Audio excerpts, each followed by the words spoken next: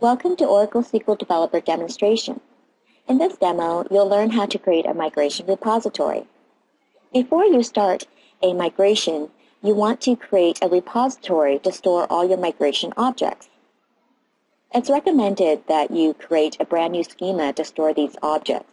This is so at the end of a project, you have the option of deleting this repository. In SQL Developer, you want to log in as a privileged user to create your schema.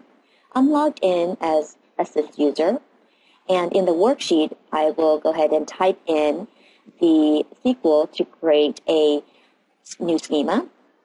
I'm going to grant this user the privilege to create a session and to create a view. I'm naming my user migration underscore repo. And I'll go ahead and execute this SQL to create my user.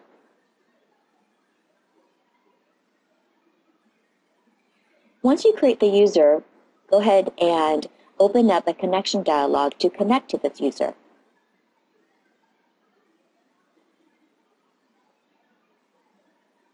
Type in the connection name, username, and password.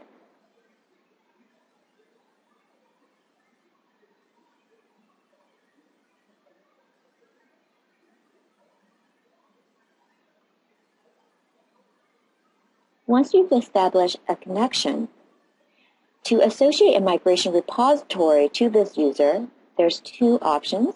You can go to Tools, and under Migration,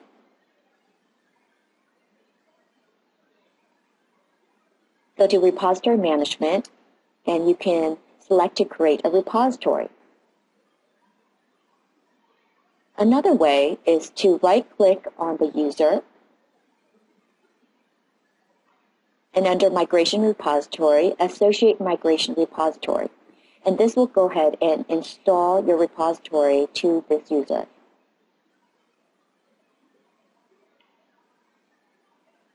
Once the repository is complete, you'll notice that the Migration Navigator will be displayed. So in this navigator, this is where you'll see the projects.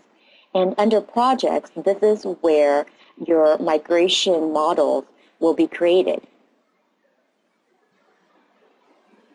So this is how you create a migration repository.